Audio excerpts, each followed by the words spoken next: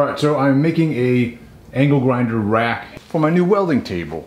And so what I'm using here is a piece of just 1-inch square tubing. I had some scrap laying around, I welded it together. We've got the length we need here.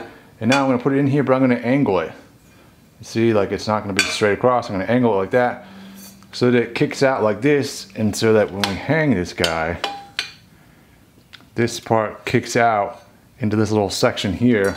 Because basically I'm trying to get a little piece that goes up into here. I've got some flat sock, it's gonna go up into there, and then it's gonna come down and it's gonna attach to that square tubing, and the square tubing is gonna kick out and sort of support the grinder right there. So it's basically gonna be like this, and then I'm gonna have some flat sock that comes straight off of this edge here. I'm gonna get this in here, get it sort of the angle I want, and then we'll weld it in.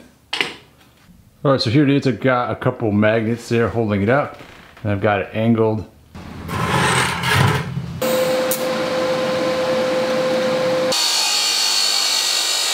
All right, so now I've gone ahead and cut some 1-inch flat stock. It's 1/8 of an inch thick, and I'm just gonna mount this right on this one edge of the square tubing.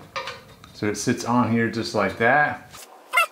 The idea is that the little angle grinders can sit in here and sit on there just like that. I'm gonna go ahead, tack this guy in. All right, so there is my little angle grinder holder, my angle grinder rack, whatever you want to call it.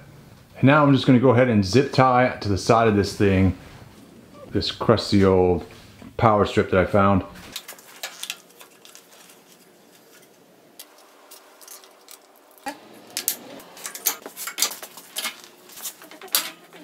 And there he is, man. Now all I have to do is plug this one outlet in, this guy here, and then I can pull all these things off and grind and whatever, and flap disc and wire brush on the table by just grabbing the stuff off my rack here and going to town.